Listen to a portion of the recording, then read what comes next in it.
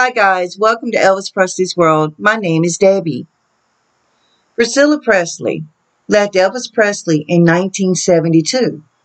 She said she left him because she wanted to get out in the world and find herself because she really didn't know who she was, because she'd always had to live Elvis's life.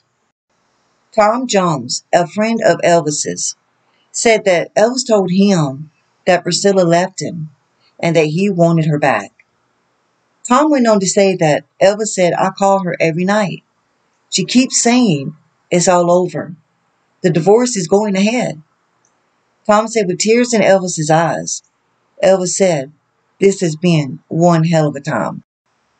But Elvis found out about Mike Stone and Priscilla Presley.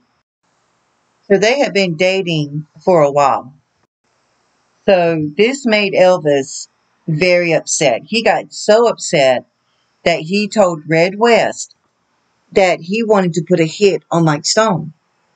So Red said that he would have done anything for Elvis at that time. So he went on to say that he went to look for someone to do it. But he said that he talked to Elvis, and Elvis finally said that, the hell with it for now. Well, after all this, Priscilla Presley broke up with Mike Stone because Mike Stone sold a story to tabloids. And it read, "How I stole Elvis Presley's wife from him." You know, Elvis Presley never got over losing his mother Gladys, and he never got over losing Priscilla.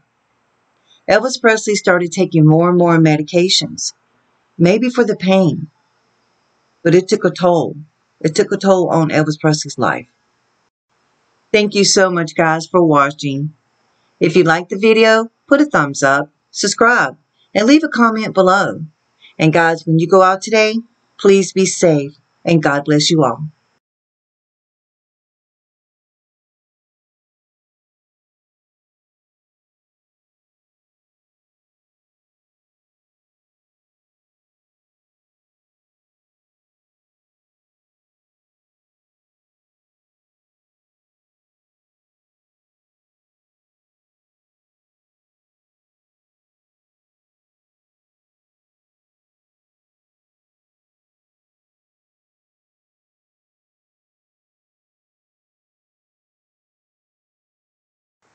Elvis then knew that Priscilla left him for Mike Stone.